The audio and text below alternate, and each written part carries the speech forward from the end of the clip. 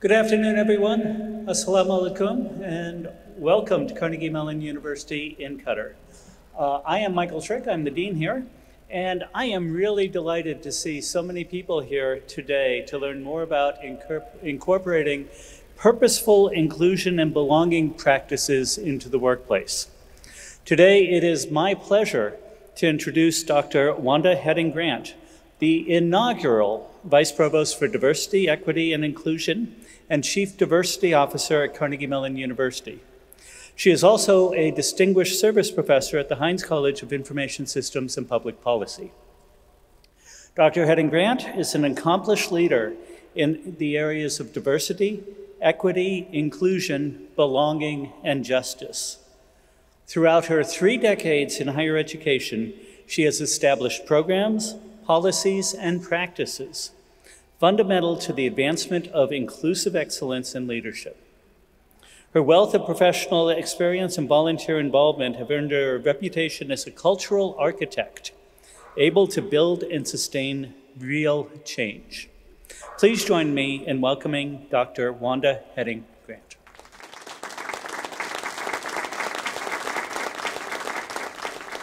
Well, is it morning? No, it's afternoon. Thank you, everyone. I was saying to folks, gosh, if I knew I was actually going to be in this space, I probably would have wore some regular shoes and not my sneakers. So, but then I thought my sneakers may, in the end, keep me moving and jumping around and so forth. I am so grateful for being here and standing in front of you. And thank you, Dean Trick. I really appreciate being invited here. And Annette, I don't know what to say. You have just outdone yourself and your colleagues here and just welcoming my team and I here, and I'm very grateful. And I'm very happy and grateful that my husband Jarvis was able to travel with me and come see me do my thing. And so I'm very excited to bring just a short, brief thoughts to you, and then hopefully through some conversation or some questions that will be asked of me, that you'll get a good sense of who I am, get a good sense of what I'm thinking in terms of D&IB. So let me start by saying in its simplest words, what D&IB is. And there'll be some slides behind me. I'm not necessarily reading those slides, but it'll give you some great context as I talk about this. In its simplest words, diversity is having a guest list. You ever have a guest list? You know, for a party or a gathering, you hear this all the time. And on that list is a list of individuals from a variety of places, backgrounds, representing multiple kinds of people who are invited to the party. Inclusion is about not only being invited, but being asked to dance while you're at that party. You've heard that. I know some of you have heard that. Equity is producing equal outcomes. For instance, giving everyone a pair of shoes in terms of equality, but then equity is about making sure that everyone gets the pair of shoes that fit them.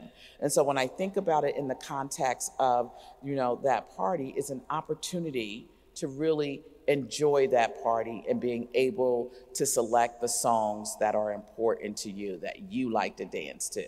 And I like lots of genres, so I can dance to all of them. And belonging is really being involved in the creation of that party.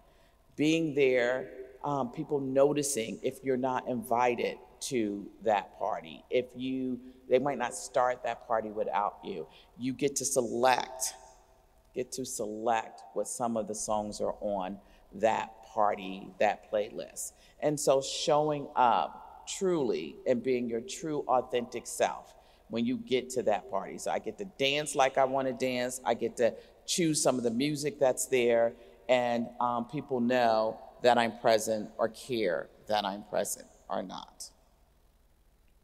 Listen, I think about this often and daily. How do you successfully practice and create belonging and inclusion within a higher education setting, within a non-higher education setting, and beyond?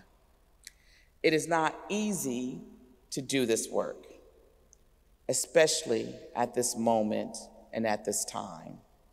It is the kind of effort that requires time, patience, commitment, knowledge, and courage. It requires an ethic of care for others and a willingness to hold yourself accountable and not just others accountable. And most important, you must want to do it. You must be willing to stay steadfast on that journey. Have you ever felt like you did not belong? Have you ever felt that way? What emotions did you feel?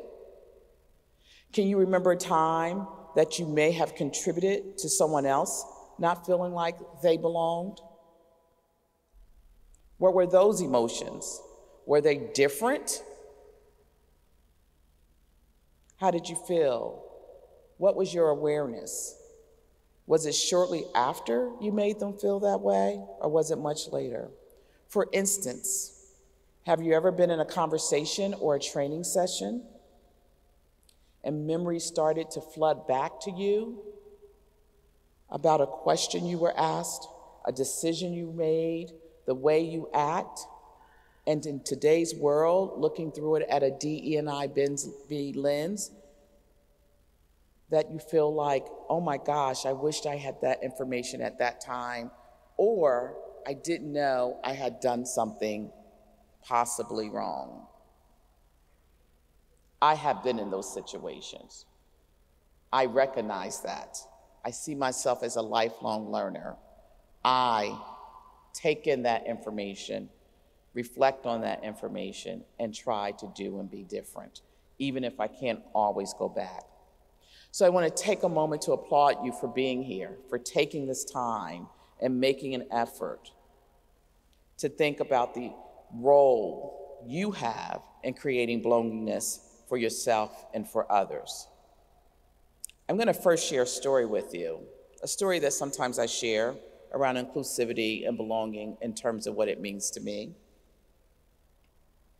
Dr. Dawn Bennett Alexander, a prominent faculty member at the University of Georgia, talks about her Rosetta Stone, her Rosetta moment, a defining moment when she was a girl around the age of 8 years old. She pulled a chair out from under a young girl named Rosetta. Rosetta fell, cried, while other children laughed. Professor Bennett said she immediately felt horrified and disappointed in herself. She did not know why she did it. For her, it was clearly at odds with who she thought she was and what she was all about, which was a good person. My Rosetta moment was a Tommy moment. I was young, but an adult. When I was visiting my friend Tammy and her family, when her 4-year-old son runs inside the house crying, Tammy, with her South Carolina accent, we were all in the state of Vermont, and her motherly care asked him why he was crying. He said that James had called him a name. We said, "What name?" He attempted to pronounce it. We were perplexed for a short second, and then my friend Tammy whipped her head around and she headed for the door. She was moving and I was in pursuit. I was no longer perplexed. It had dawned on me what really had happened, what Tommy had been really called. He had been called something disgusting, a racial slur. What was even sadder was that our little Tommy knew it wasn't right and that it was intended to do harm and to bruise him. James was 4 years old. James and his family identified as white. He and Tommy had been playing outside their front doors, which was right next to each other in an apartment complex, for the last 2 weeks.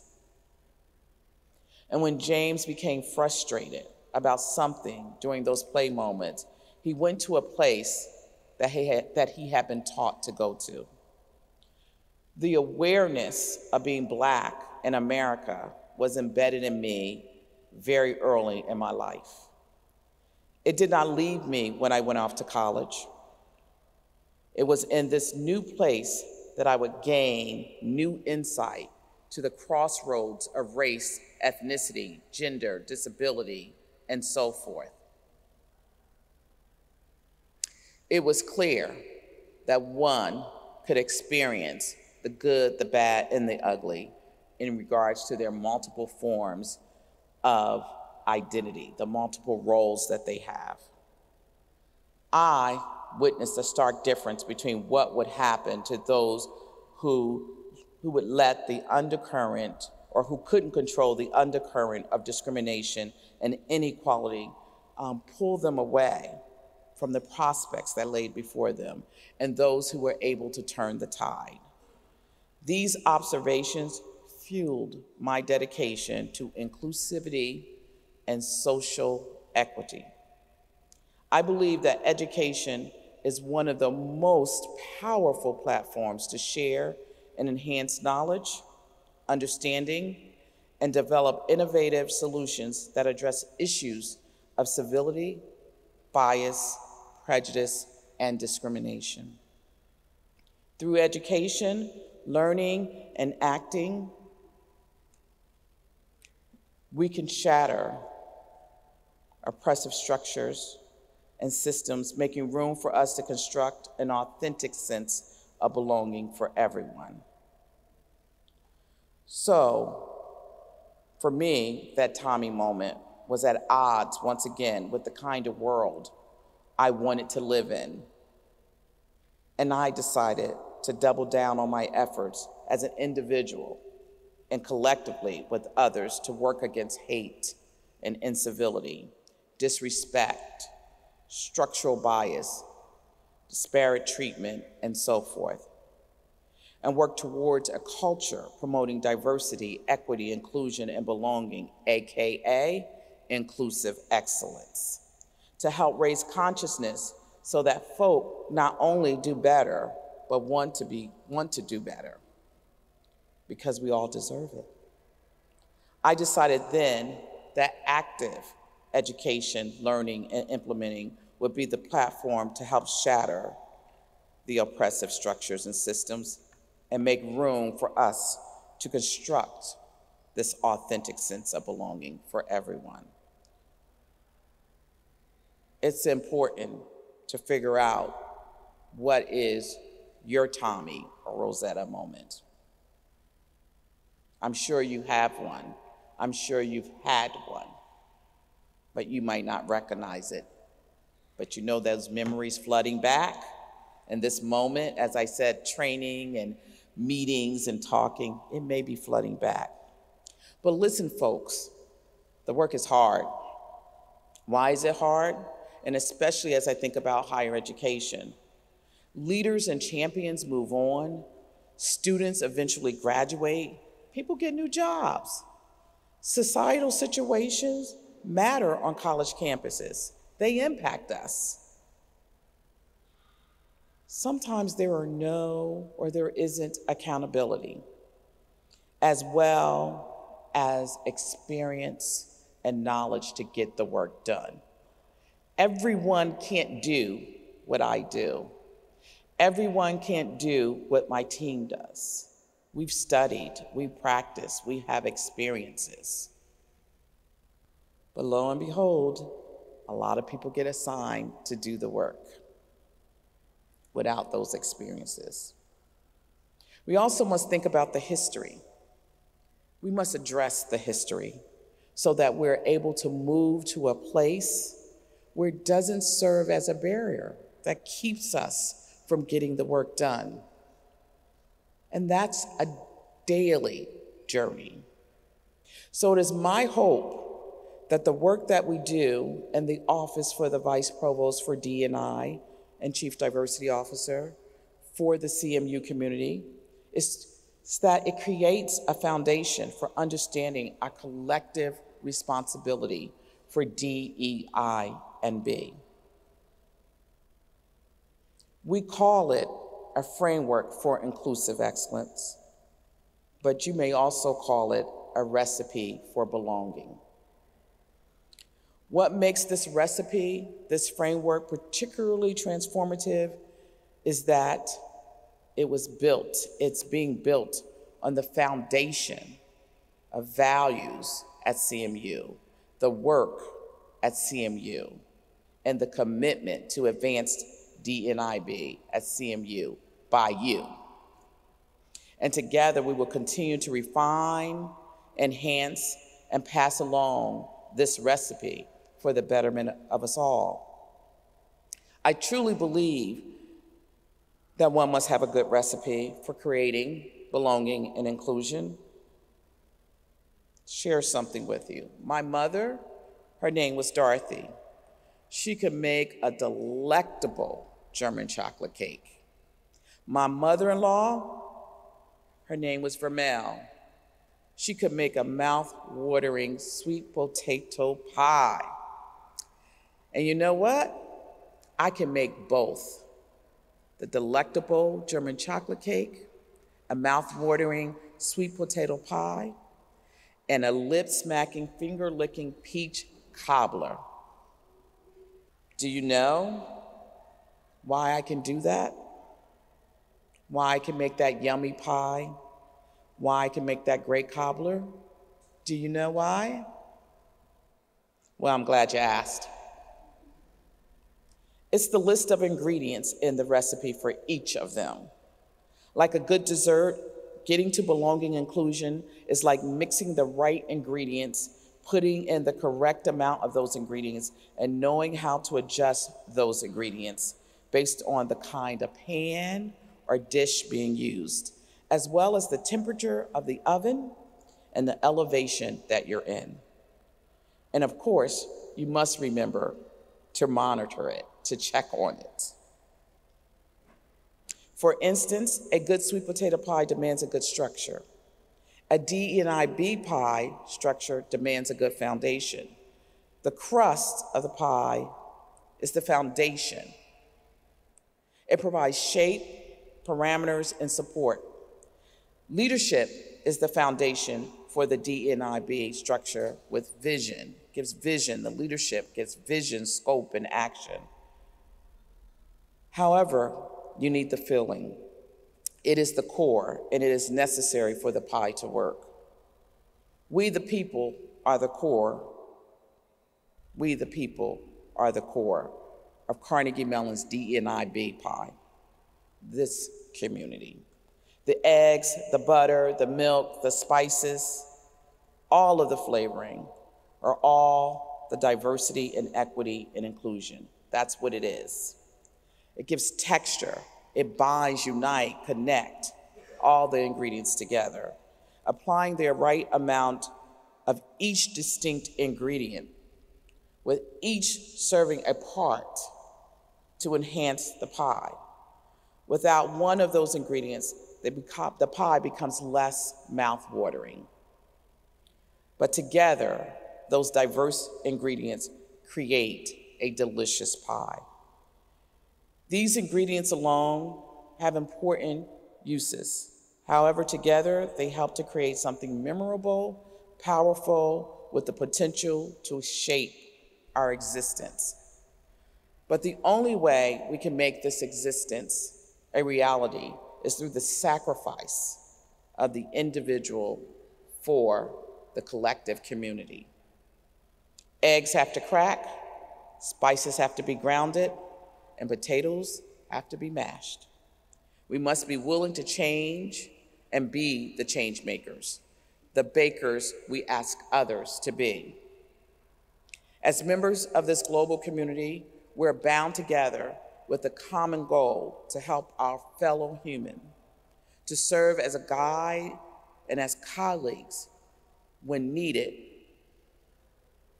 to instill commonly held values that encourage acceptance, openness, justice, and respect. You will encounter resistance at times, even from those who ask for help. You may struggle to reach your goal, but be determined and courageous. Mostly be a part of advancing towards building, belonging, and not just idling in one place. Leadership, like the crust, must denote those parameters. Sometimes you can buy a store-bought crust. It works, but I'm not sure if it works as well as something homemade. You have to begin to think about how you custom and tell her what you're doing. So as we think about this and as we do this work, it is important for me to say to you that you are part of this solution. You are part of helping to build that structure and that foundation. And you know what? We can do it. We can do it. You can do it. I can do it. But I think it's a place where we start and understand that the beginning of inclusivity and getting to belonging starts with each and every one of us. That means I. So I thank you for giving me this moment to share my thoughts. Thank you, Dr. Heading-Grant, for that insightful keynote. There were many takeaways. Now we'll commence to the next part of today's session, which is the question and answer. I invite the members of the audience to please use the mics that we have stationed at the left as well as to the right of you to ask your questions. As before you pose your question, if you could state your name and your affiliation, that would be appreciated. Why don't I go ahead and get started with a question to you, Dr. Heading-Grant. What has influenced your thinking around D&I and motivated you to get involved in being an advocate for change? Thank you for that question. So part of it, I gave some indication, which is related to the experiences that I've had in life. Earlier on, how I was raised, where I was raised, I was born in Trenton, New Jersey, and was raised there. And I was raised in a situation where I felt like there was opportunities where people who look like me could have more of resources, more equitable resources, and felt like, you know, something was a little off and I wasn't treated as well. And as a young child, as I watched how my mother, my father, my siblings and aunts and uncles were being treated, not every day, but off and on, it just didn't seem right. So that gave me a foundation of wanting to have and do something different. And then I also realized I started to have, as I was getting older, a care for other people, that I could give language to what was happening around me, and that I cared about the fellow person that was next to me and around me. And that took me off into a career of being a social worker and really wanting to give back to the world and be able to make a difference. So it was my upbringing. It was some of the experience that was happening around me and to me, and as well as other individuals that I was related to or connected to in some kind of way. And it just felt like it should be different. It should be better. We should care about each other more. And that's what always stick with me. Even when I tried to ignore it, I would get involved and engaged. And there's a number of situations that I chose to be an active bystander and not stand there and watch it happen. Okay, thank you. Any questions from the audience? Hi, I'm Kira Dreyer. I'm in the English department.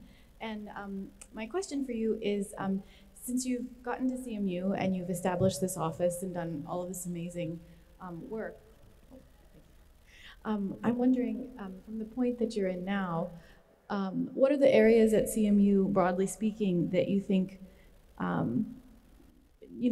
the areas of needing most work as you move forward, versus what were things that CMU has done well in so far? So what are kind of those areas that need a special attention, and then some that have been worked with already?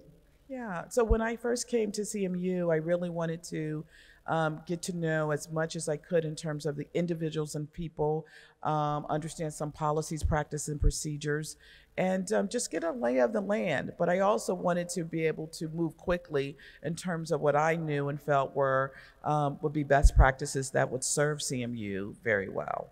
And so one of the things that really stood out, besides the fact of really sort of applauding CMU for getting to a place where they wanted to have a chief diversity officer, they wanted to have an office filled with individuals who could do this kind of work, that is something that I applaud, because all institutions don't have this. But what I also saw was that an institution that had been doing a lot of wonderful things, and I wanted to sort of figure out how to leverage what had been done, but to also coordinate it in a way that would have a systemic, coordinated approach to get the work done. And that's what I talk about, this framework for inclusive excellence. And so I do think that any institution, and CMU in particular, has benefited from this idea of bringing together our values as well as best practices for D and I and B. And so a plan, a roadmap in terms of how we're going to do it, how we're going to get it done.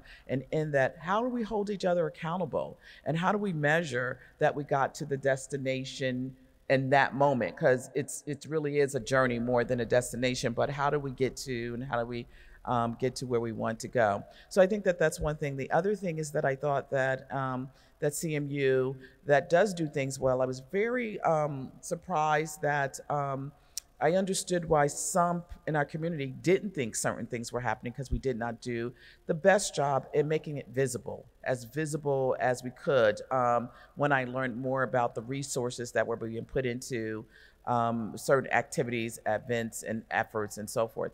The other piece, though, after saying all of those things, that we needed to also enhance and make visible more protocols and policies and procedures, that folks understood that what it currently existed, but how also we needed to enhance those efforts. Hence, as I said in some of my folks I've been talking with, I've spoken about the development of a campus climate protocol, bias protocol, response, and building a response team in relationship to situations that occur on campus. And so the last thing I would say about that, we're building that piece. We have a framework, as well as we're preparing for a campus climate survey in relationship to students.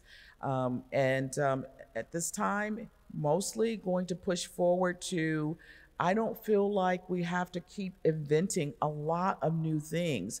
I think we need to make visible what exists, but I also think we need to hold people, ourselves, leadership accountable for what we said we were going to do, the promises that we make. I think if we could get there, oh goodness, we would see a lot of more smiling faces and so forth. So I hope what you hear is that we're doing a lot. But I definitely think that we could always be doing more, but I certainly think we need to be putting some more efforts in making those things visible, accountability, measurement, and just holding ourselves, our feet to the ground, and not always thinking of new things that we can do to only go in circles around. Is that helpful? Thank you. Thank you. Go ahead. Hello, my name's Damian Dorado. I'm a staff member here. It was nice talking to you yesterday, and thank you so much for your talk. You have me craving sweet potato pie, and I'll try to deal with that. But when you talk about your recipe for inclusivity, what can we do as a community of staff, student, and faculties on a day-to-day basis? You know, you have programs and people show up and attend, but on a day-to-day basis, how do we create this inclusive community? Yeah, so great question. First of all, let me just say this, because I'm drawn to say this. The great late B.B. King gave me $100 bill for my sweet potato pie. I cooked for him and his orchestra 3 times, and I wanted to know why he liked my sweet potato pie, and he said it was like his mama. That's the word he used. He said mother. He said my mama made, and that's always stuck with me, and I like telling that story. But inclusivity, when you think about inclusivity, you know, I gave that example about being invited, you know, to actually dance, and in this kind of setting, what it means about how do you custom design things for your culture, your community, and so forth. So one of the things we're doing on campus in Pittsburgh is really, which kind of reflects here too, is really going through policies and procedures and making sure that you know, we make it more inclusive and not necessarily focus so much on traditional binaries in terms of she, her. And so we're going through that to make everyone feel inclusive around those things. We're also thinking about how do we have events and programs at times that takes into account how not only students go to class, but how people sometimes worship and how that's important. And so really thinking about what's in writing, how the language can be more inclusive and more inviting and understandable, being friendly.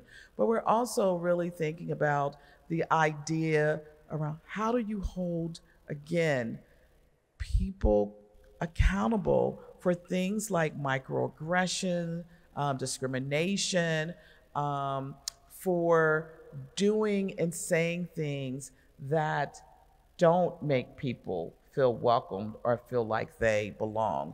And it's not always the idea of something punitive. There are sometimes people do things and say things that, you know, we need to take care of that. But there are other times that people do and say things that we need to be thinking about. How do we restore? How do we educate? How do we inform? And so in terms of when I think about, you know, higher education and so forth, I think you have to have all of those things in your toolkit. It is not a one size fit all in order to do this work. And what fits for you won't fit for me. And that's the equity part and so forth. So I think it is really about looking at your community and thinking about it from a DE&IB lens about how do you get to belonging, and getting to belonging is beyond those numbers. It doesn't matter if it's one or two individuals who are at your institution that you somehow unfortunately have decided that is too different in having experiences. It doesn't matter if no one is here but yourself. What are you going to train, educate, and inform yourself about how you treat yourself and how you treat the first person who would walk through that door? We want to make sure that they have the dish at the table that they can eat. And we want to make sure that they also are part of creating that dish so they have it in the form that they wish. So really looking at what's here and what your folks are saying. Maybe the last thing I'll just quickly say about that, when I look at a whole pie structure, you know, we should use data to inform us. We don't always need to have data drive us. So, because there are other stories and situations that will inform the whole situation. So I'm going to encourage that we need to also be looking at data to help us make decisions about what inclusivity means to your community right here. So hopefully that's helpful, some ideas, but let's fill our toolkit box. Hi, my name is Martin. I'm currently a student here at CMU. One of the questions I wanted to ask is, how exactly do you recommend navigating things like microaggressions from professors, for example? Because in most cases, you might be the only one student that might be facing that, and talking or basically speaking up against that would kind of like show that it's coming from you. So how exactly do you recommend people coming and actually talking about some of the issues that they might be facing anywhere from the class, for example? Great question. So as an undergraduate student, I went to a predominantly, what we say a predominantly white institution. And so at the time that I attended my institution, there were lots of times I was the only one. And even as an administrator, there are times when I am the only one. And when I say I am the only one, I identify as being Black and African American. And here's what you need to know. There does not mean that there aren't other identities or situations I don't talk about. I talk about lots of things, but I also speak to who I am. And so in those situations, as I personally have experienced microaggressions or behaviors that I would consider bias, one of the important facts is that as institutional leader, that we have to be willing to make sure that there's professional development and as well as accountability. So first of all, I encourage all leaders in administration as well as academics, faculty, professors, instructors, whatever the language, whatever the titles, need to understand what is a microaggression, need to understand how it makes people feel, needs to understand that it does cause harm, it is hurtful, it causes people to leave institutions, it causes people to feel bad, and over again having those kinds of things are very harmful to our community. And so professional development is one, I think, avenue is to make sure people understand those who are being microaggressed and those who are causing the microaggression. And then in that to learn what to do and not to do. I think the second thing is about accountability. At some point, this is why the campus climate bias protocol is being developed. There are lots of situations that happen in classrooms or on college campuses that do not meet the threshold as it relates to violation of a federal law or institutional policy, but it still hurts. And we want to be able to address those. And so developing such a practice, a protocol, will assist our faculty, staff, and especially students to be able to have a process, a place to go to share when something has happened. And when they share that something has happened, in this case, what I'm developing with my team is that there will be a team that's there to support, to educate, and inform. So education, accountability for the behavior, and with the hope is that we all work to not be silent bystanders. Silence does not help us all. So I ask people to speak up and share, and you should not have to own that situation, that comment all by yourself. There should be people around you who have the information, who can show up and would share. That was not okay. And so the great part, because you are CMU, is that you will be getting a chance to benefit from this campus bias protocol policy. Well, it's really a protocol, or I'll say a small p policy that will be available to the community here, of course, as part of our CMU family. Does that help? Hi, my name is Mugur. I'm a CS freshman here. Thank you so much for your wonderful speech and for the amazing work that you and the entire team does to make CMU such an inclusive and diverse environment. I hope I speak for everyone here when I say CMUQ really feels like a home. My question is the following: how can we students become advocates for diversity and inclusion, and perhaps talk about the goods and celebrate them, and also talk about the bad things that happen and try to work and fix them? Thank you. I think some of it we've seen. I think it's important for students to get engaged and involved, and what that means, that you could be the first that is establishing a club, a group, a task force. You could be the first that writes something that asks and make requests for certain kinds of whether it's resources and monies, whether it is workshops or training. You can invite speakers in and so forth. You could lead talks. You could lead unity walks, any of those kinds of things. But I do think it's important to educate yourself. We all hear a lot of things, and we're educated by what we see on television. We're educated sometimes about the conversations we're having in our residential communities or at the kitchen table and so forth. But oftentimes, particularly these days, this is complex work. It's complicated, and so much is going on and so much is happening. And so one of the things I think in terms of getting involved is understanding what you're getting involved in, and understanding, just as we're asking faculty, administrators to understand where you are coming from, I think it's important to understand the complexities of where they're coming from, but also understand the complexities of what makes things challenging and difficult. But I do think that for me, and really engaging with student activism, in my previous institution and so forth. Students are such a key. You're here to learn, you're here to get the information, but it's such a key and have been a key in moving that needle and moving the mountain. So silence doesn't help. And when I talk about activism, activism does not always come in the form of shouting the loudest. I need you to share your story and speak and also shout so that others might hear me and might hear them over there and so forth. So it's not about just you, it's the collective, and it's about getting involved in all levels and understanding what you have embarked on. But certainly, I love following behind a student. Hi, my name is Jaron Neville. I'm a staff member. Thank you again for your talk. One of the things that you mentioned, excuse me, was talking about biases. We all have our own biases, and I think part of it is when we're going into, we don't necessarily even realize we have our own biases. So when we're interacting with each other, we may not realize that the things that we're doing or saying could be seen as a microaggression, could be seen as hurtful or harmful to others.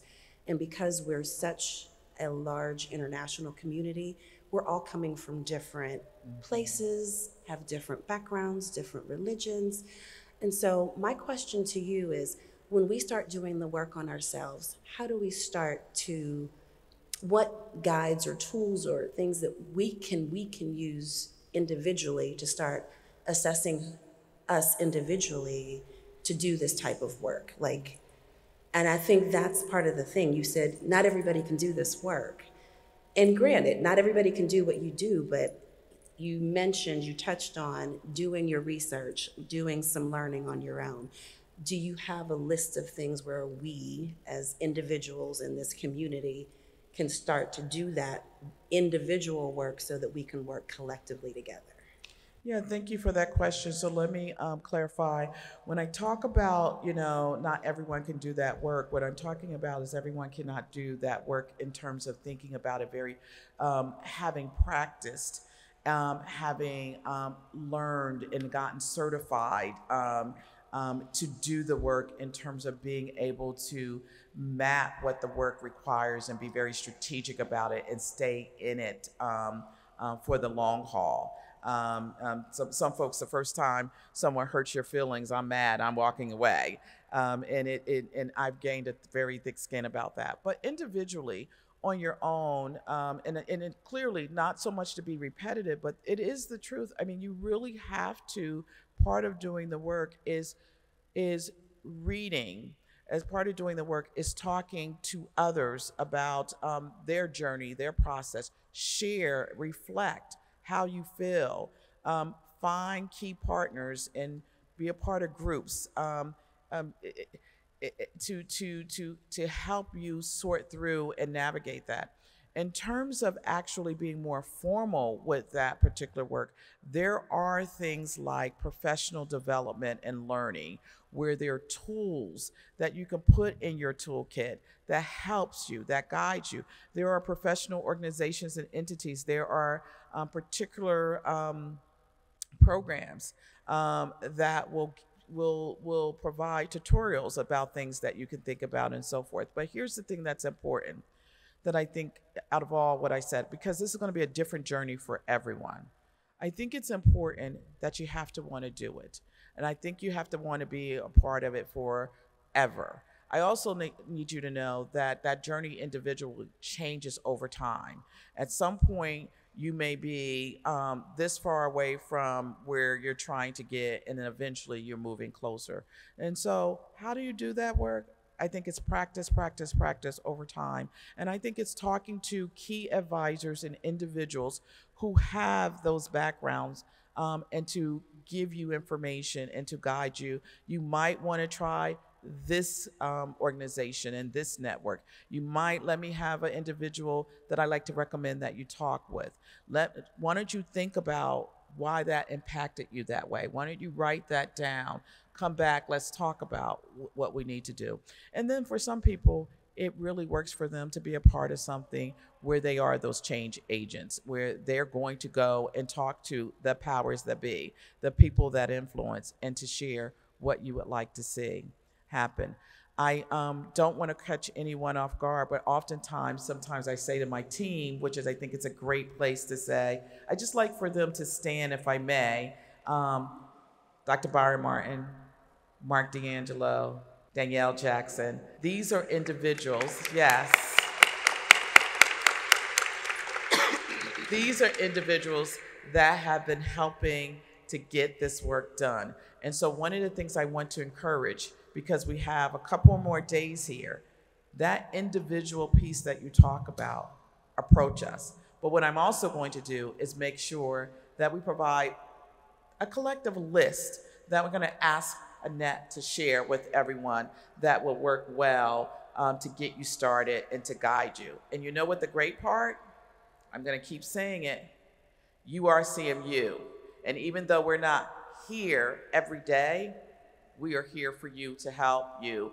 And you can call upon us anytime to do the work. And we're so glad that Annette is here as well. That helps to create that liaison. So I hope that helps, and we're all here to help you, and utilize us. Okay, thank you. One final question. Hi, I'm Ihsan. I'm a business administration student. My question is, in this era, I think one of the biggest challenges regarding academic environment is the danger of like one single story that has been transmitted throughout like several curriculums. So I understand where CMU now situating themselves in this fight of like trying to delete that like biases that are holding within even curriculums that has been transmitted to generations through different classes. Thank you. Thank you. I just want to make sure I heard you correctly. I don't know if I understand the question or you're making the point. It's a question. So it's more like how is CMU trying to find the risk of the single story type of like danger, where there's like only one single story transmitted and one bias is happening throughout like different curriculums? Yeah, so in terms of, I'm thinking about a couple of things. So CMU, I believe, understands that there are a diversity of voices, that my story that I shared with you is not the same story of someone who looked like me and was raised in the same place, that there are a diversity of individuals who, within our communities, and that everyone, it makes me think about the idea around equality versus equity is what's coming to my mind. So we're all here.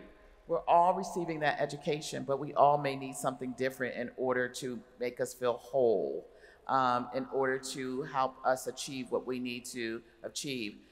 I do worry about those individuals who have not done the work, who see certain groups of people and think that they are one and the same, or understand them and their backgrounds and their stories, or how you should approach them and how you should deal with them in many ways one and the same.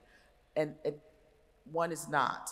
And so thinking about the danger of a single story, the danger of a single story does not advance us in doing our work. And I truly believe not just my team, but across the university, all the academic diversity officers, all the D&I leads, the individuals who have taken this up in terms of the work they do, work very hard to make sure that that does not happen, that folks are seen as individualistic in terms of who they are and what they do in their background and what they need, as well as understanding collectively how powerful we can be together in creating new stories, and as well as, what's the word I want to use, as well as celebrating one's individual story.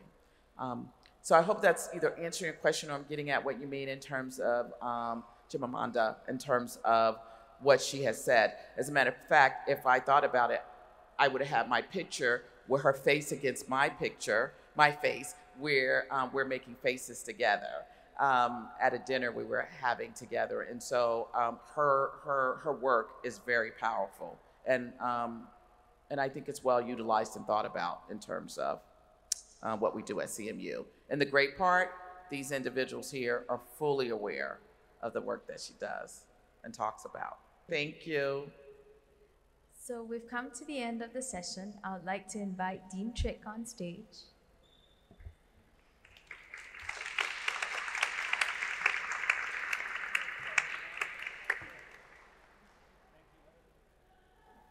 Hello, thank you, Wanda, for those insightful and actionable words.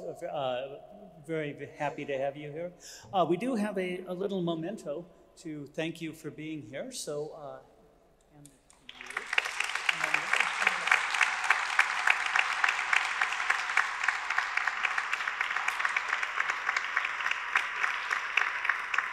okay, that concludes our event for today. We do have a little bit of lunch back there. I'd like to invite you all to enjoy and perhaps discuss some of the things you've heard today and think about how we're going to be moving forward on these issues. Thank you all very much, and Wanda, again, thank you so much.